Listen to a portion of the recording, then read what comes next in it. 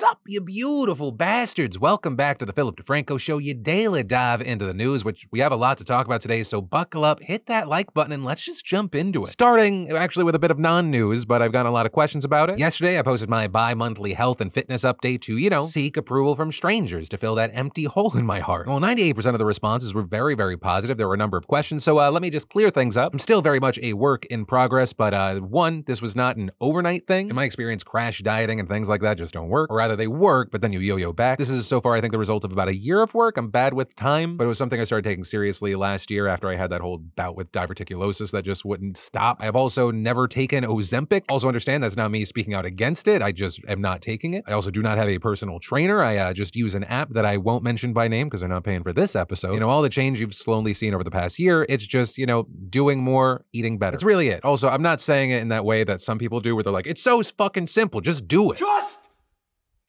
do it! Those two simple things are sometimes so hard to do. If there is one bit of advice that I can give, it's more of just like a mental thing. Well, understandably, vanity is this fucking noise in our head that we can't ever fully get out. The best thing that I've done is kind of just pivot my outlook on this. Right? I don't go into this thinking this is what I want my body to look like. I think of this as this is what I want my body to be able to do. When I was struggling with all my health issues last year, I couldn't do anything. I couldn't run with my kids, jump on the trampoline. I couldn't lift them up. And it kind of just gave me this shock of you're looking at what your future is going to be if you don't take care of yourself. And the last thing that I'll say here is where I am now, even though it's not my the final, there's no final place, but my main goal, it is a result of so many failed day 1, day 10, day 30s. And we as human beings, we're not what we say, we are what we do, but more importantly, we are how we bounce back from failures. And please know you have that in you. I'm a fucking idiot. I'm not special, whether it be this or almost every aspect of my life. I am the result of failure after failure until I just happen not to anymore. Well, then also understanding there could be future stumbles. But hey, hopefully that answers some of the questions. Maybe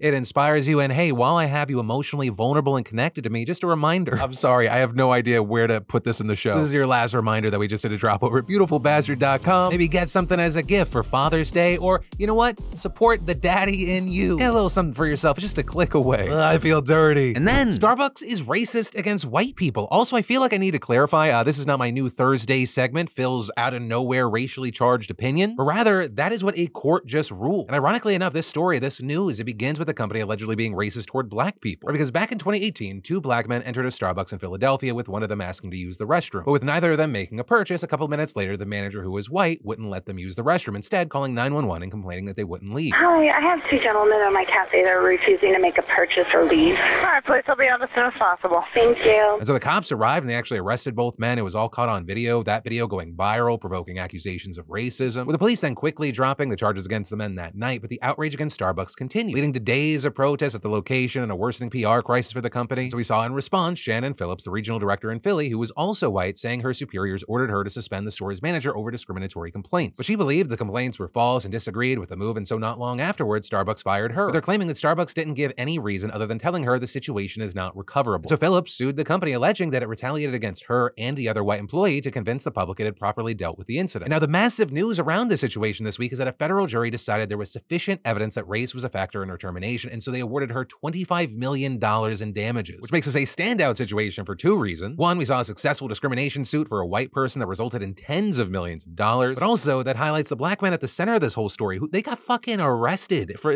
what? And they got almost nothing for themselves out of the ordeal. Instead, taking a symbolic settlement for $1 each from the city, along with a commitment to fund a $200,000 program for young entrepreneurs, as well as settling with Starbucks itself on the agreement that it would hold racial bias training at over 8,000 stores and open its bathrooms to everyone. But now with all that said, I gotta know from you, what are your thoughts on this situation? Let me know in those comments down below. And then, if even part of the allegations in this lawsuit are true, this would be one of the most horrific cases of police brutality in recent memory. So the way the story goes is this all happened back in January when police got a report of drug activity at a home in Mississippi. So 6 white sheriff's deputies, they head on over there, but apparently that is where the normal police procedure ends. Because according to the lawsuit, they all turned off their body cameras, and then, despite not having a search warrant, they forced their way inside. And inside they found Michael Jenkins and Eddie Parker, 2 black men who weren't expecting to have the worst night of their lives, with the deputies allegedly handcuffing them, beating them, tasing them, calling them racial slurs, also allegedly waterboarding them, throwing eggs at them, and attempting to sexually assault them with a sex toy. And as if that wasn't enough, one officer allegedly shot Jenkins in the mouth, with the lawsuit then alleging that Jenkins stumbled out of the door and fell, and about 20 minutes passed, in which time the deputies would not assist him in any way. And court documents stating that Jenkins suffered permanent nerve damage and numbness on one side of his face, with his whole sadistic torture session allegedly lasting 2 hours. But as far as now, the men are suing the county and all 6 deputies involved. This is notably following both state and federal investigations into the sheriff's office, though as far as what the police report says happened, a redacted version claims the deputy shot Jenkins after he displayed a gun toward them. Though notably, the lawsuit states neither Jenkins nor Parker possessed or displayed a weapon during the encounter. Additionally, in the police report, it said that there were 2 bags of what appeared to be meth being found, but then not describing the incident any further. But with all that said, for now, we're gonna have to wait to see the outcome of these investigations. But if what's being alleged is true, these 6 aren't worthy of the air they're breathing. They need to have a quick and powerful conversation with the end of a bat. But for now, we're gonna have to wait to see how all this plays out. And then, if you're looking for a fun, new, relaxing vacation spot this summer, I have one for you, and it is Taliban-run Afghanistan. For some 1,500 years, Afghanistan was home to the Bamiyan Buddhas, a pair of 6th century giant statues carved into a cliff, with these being one of the world's oldest and most valued cultural sites, so it drew tourists from all around the globe. But then, in 2001, 6 months before 9/11, the Taliban declared the Buddhas false gods, and they blew these things up with anti-aircraft guns and explosives.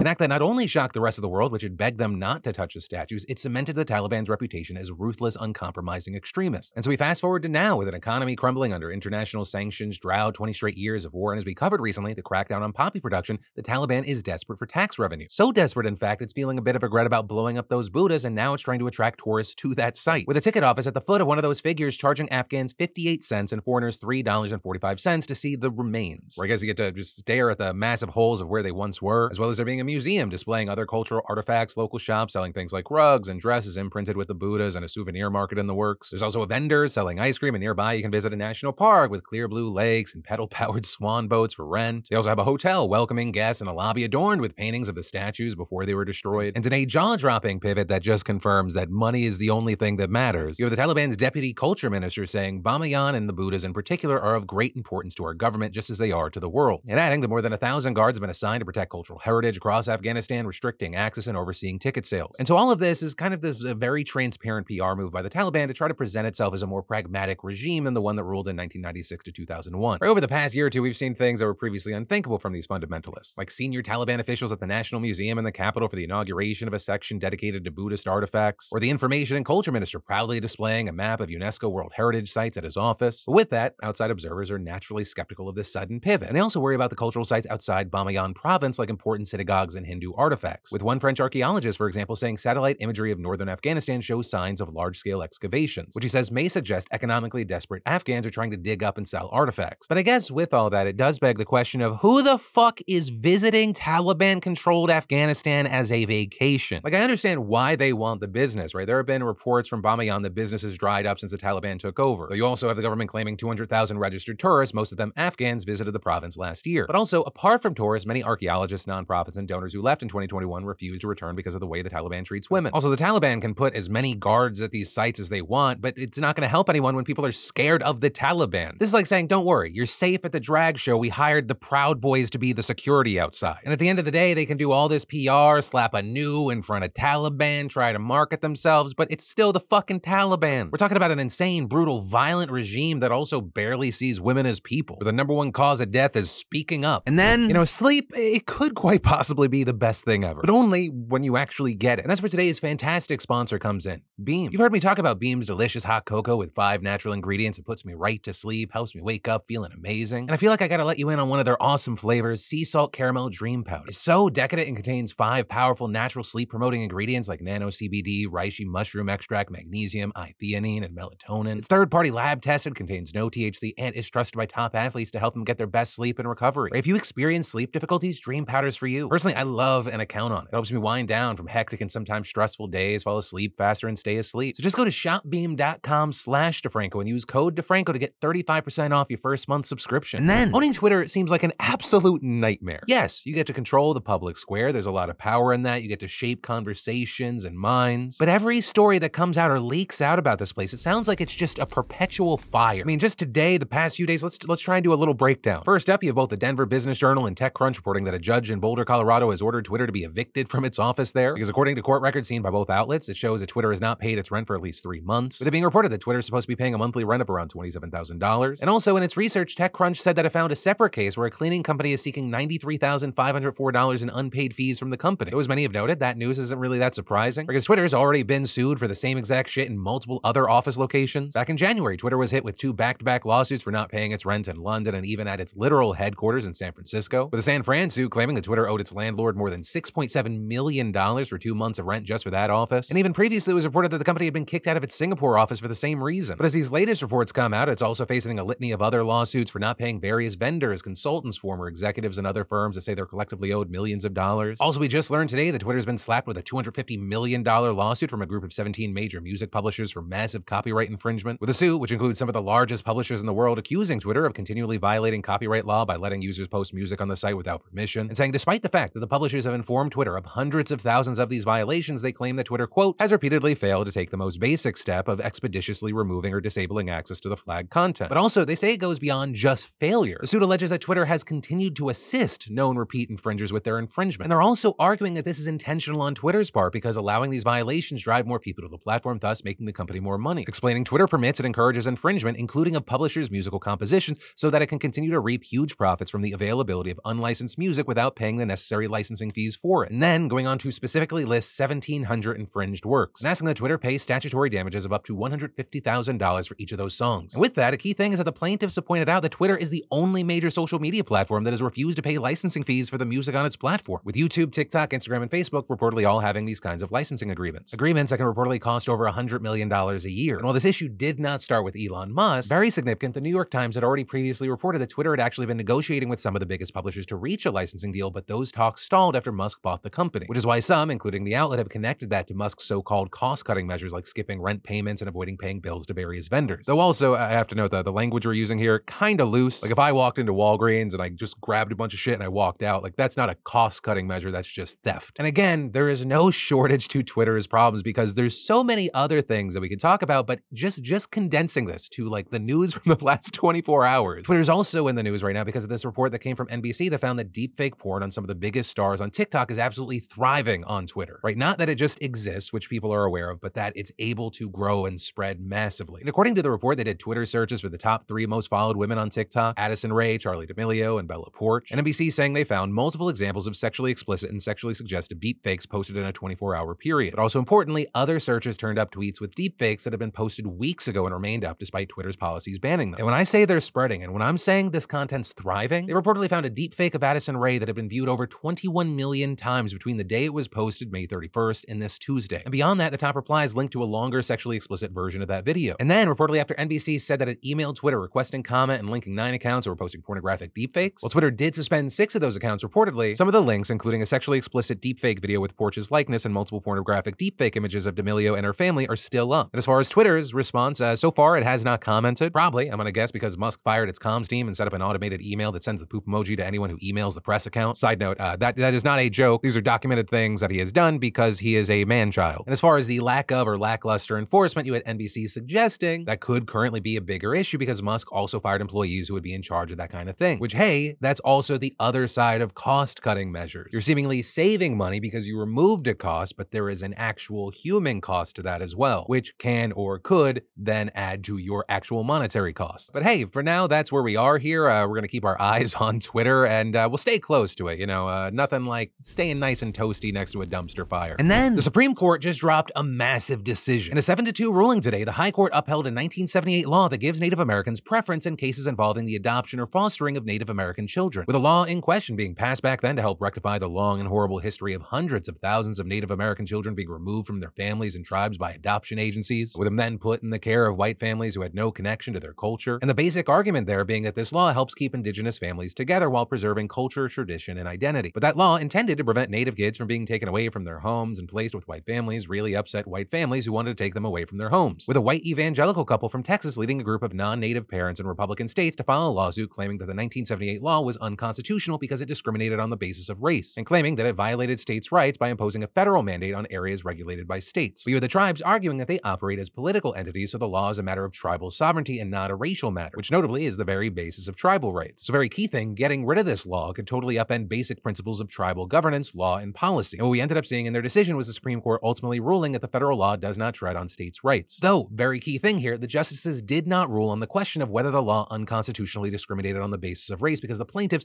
didn't have a legal standing to make their case. And that's where today's daily dive into the news is going to end. Of course, I'd love to hear from you in those comments down below on any of the stories that stood out to you today. But as always, my name's Philip DeFranco. You've just been filled in. I love yo faces, and I'll see you next time.